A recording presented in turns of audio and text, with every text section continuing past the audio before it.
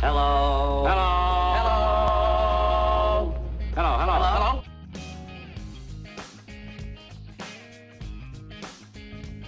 Clinical correlations are tools to assist students in associating basic science concepts with a medical application or disease. There are many forms of clinical correlations and many ways to use them in the classroom.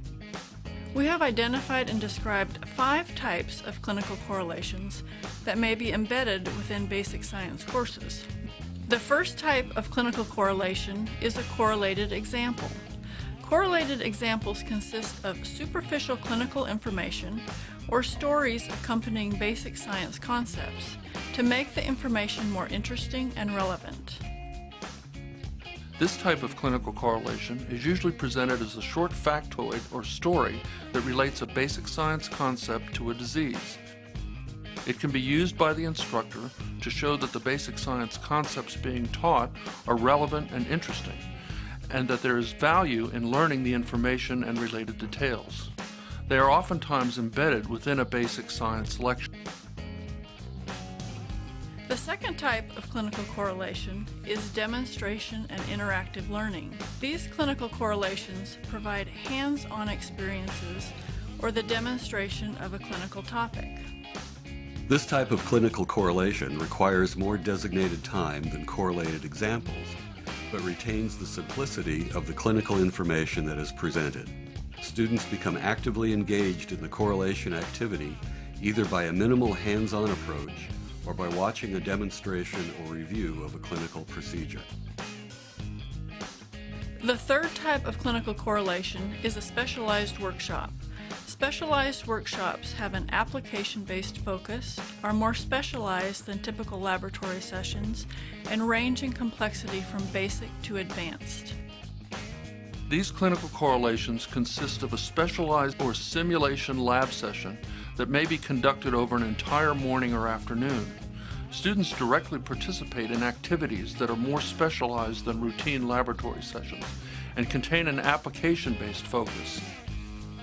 They can also be used for students that are moving into clerkships to help them connect multiple basic science concepts and apply them to the clinical setting. The fourth type of clinical correlation is a small group activity.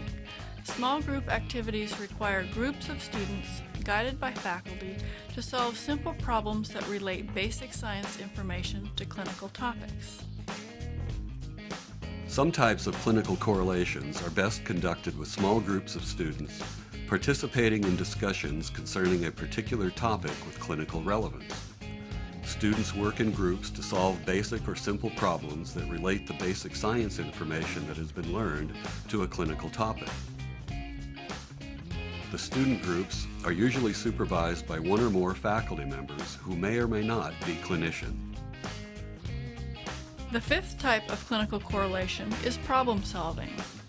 Course-centered problem solving is a more advanced correlation activity than the others and focuses on recognition and treatment of clinical problems to promote clinical reasoning skills.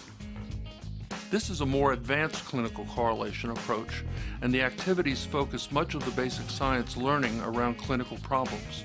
They may also be geared toward recognizing and treating clinical problems. A clinical scenario is presented, and the student must learn the basic science concepts associated with the resulting clinical symptoms.